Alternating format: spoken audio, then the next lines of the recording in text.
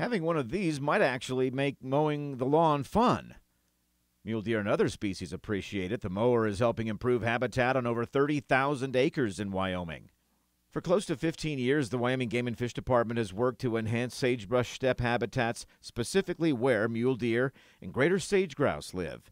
It's through the department's Mule Deer Initiative projects, currently ongoing in several areas throughout the state, including the Platte Valley, Central and South Wyoming, and Sublette regions, and here in the Baggs area.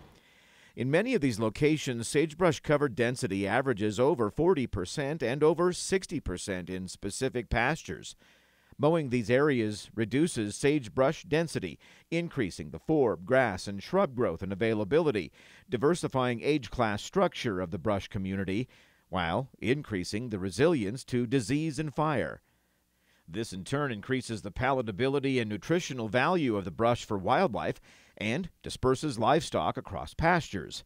Shrub consumption by mule deer can be as much as 90% of the forage they ingest.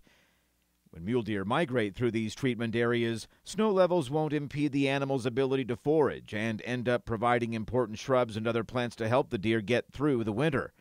Pregnant does benefit here too. More options for forage support fetal development. Two 100 horsepower or larger tractors with 20-foot batwing motors are treating the areas. The deck height is adjusted depending on density, slope, and presence of hazards, but the stubble height should remain 6 inches to 8 inches so that not every shrub is killed. That leaves a fair amount of them to regrow. Since 2014, Game and Fish Department personnel have enhanced habitats for approximately 30,000 acres across the state. The mosaic pattern is used to ensure cover remains in the area for small mammals and birds, and it also recognizes the importance of greater sage-grouse species and their leks that may be in close proximity to this type of habitat improvement. This also reduces the hard edge or corridor effect that predators often exploit when hunting. Without quality habitat, Wyoming's hunting and fishing would be extremely impacted.